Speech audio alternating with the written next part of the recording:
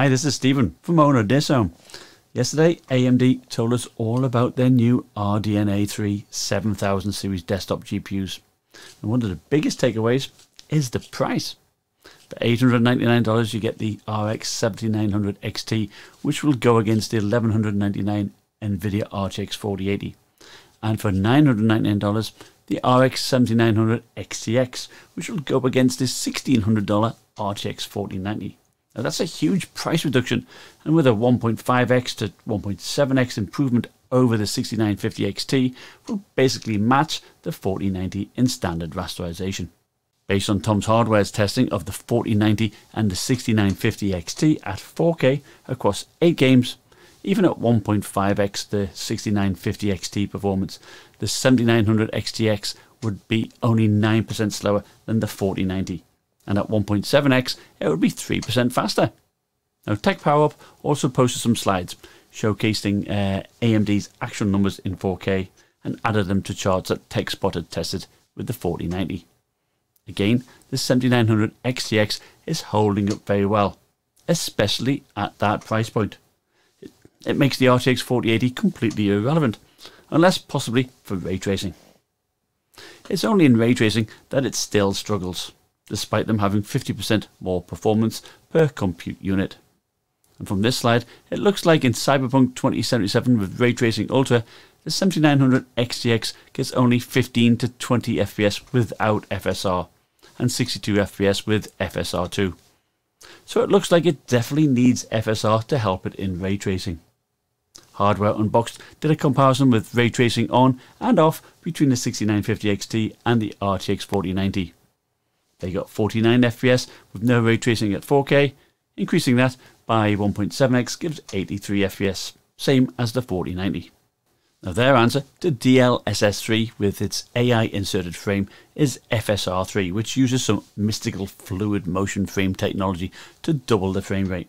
And it's this that really allows it to achieve high frame rates on high resolution panels.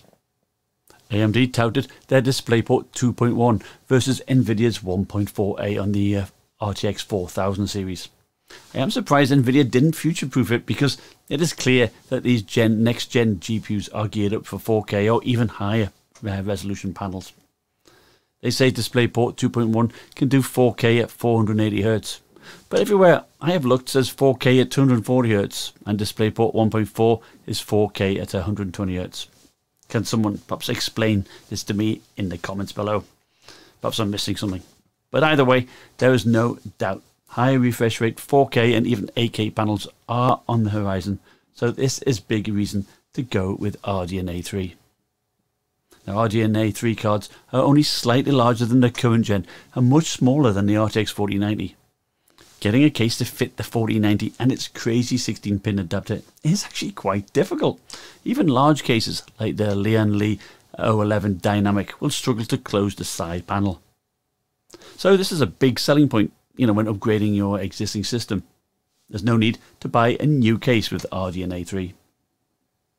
Now my channel is mainly about gaming laptops. So when Frank Azor jumped on the stage and showed a slide showing AMD Advantage laptops, I opened a beer with excitement. Now, was this going to be the first time that a GPU manufacturer was going to announce next-gen mobile in the same breath as a desktop? Nope.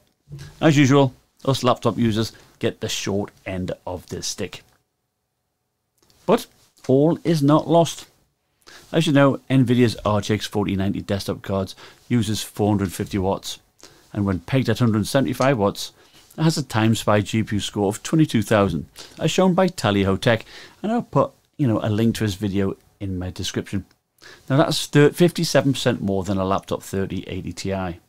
See, Nvidia's Ada Lovelace's performance drops off a cliff at 50% power, or 225 watts, as shown by Tom's Hardware. Nvidia's Mobile 4000 lineup will start with a 175 watt RTX 4090, but it will be based on the ADA 103, same as the desktop 4080. Again, shame on Nvidia, creating confusion. People would logically think, it's based on the desktop 4090. I suspect the core count has to remain high to compensate for the lower power. And I wouldn't be surprised to see the same number of cores as the desktop 4080. So what we need to do is estimate where a mobile 175 watt RTX 4090 will score. Now bear with me here as I make some big assumptions to work this out, so sit down and grab a beer. Now the desktop 10GB RTX 3080 has 17% less cores than the 3090, but only led to a 10% reduction in times by GPU score. So it is not linear. It's about 60% the percentage difference in cores. Now the desktop 4080 has 40% less cores than the desktop 4090. So 60% of 40 is 24%. So this would mean the 22,000 points that we got on the 175 watt desktop 4090 would be about 24% less for the 175 watt 4090 mobile, using the same number of cores as the 4080, or 16,700 points. The 175 watt laptop 3080 Ti scores around about 14,000 points, which would mean the 175 watt 4090 laptop will be about 20% faster. And this is assuming the mobile 4090 has the same number of CUDA cores as the desktop 4080 chip, which I think it must. Now lowering it will reduce the lead over the 3080 Ti. I think 20% should be the minimum generational boost that we should see, and I do hope that we do see more than this. However, AMD says that RDNA 3 provides a 54% performance gain per watt over the current gen, and this is because the front end is 15% faster, yet uses 25% less power. Now this bodes very well for laptops where power is very limited. The most amount of GPU of power I've seen is 200 watts, and that was with the mobile 2080 Super. Now Nvidia limits it now to max 175 watts, and AMD is at 145 watt max. So if we see the same 54% performance per watt on the mobile 7000, the 11,300 times by graphics score that we get on the 6950 XT will become 17,400. So quite similar to what I estimated on the mobile 4090 to score, both around about the 17,000 points. Now this lower power combined with the increased power efficiency of Zen 4 bodes well for gaming on battery for the next generation of advantage laptops. I am though concerned how DLSS3 and FSR3 will perform on laptops.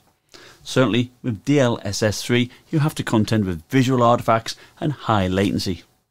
Laptops will have a lower frame rate than a desktop, so these artifacts will be more noticeable. And it is recommended having at least 120 FPS to overcome the latency, which may be quite difficult on a QHD or 4K laptop, especially if you're using ray tracing. Now, FSR3 will work on Nvidia cards, even the GTX series. So imagine a GTX 1080 laptop, it's what, 6-7 years old now, getting twice the performance than it did with FSR2. Now that would breathe new life into your old system.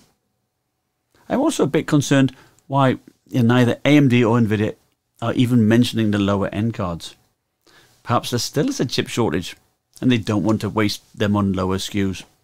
But still, there is no denying that AMD has put pressure on Nvidia to lower their prices.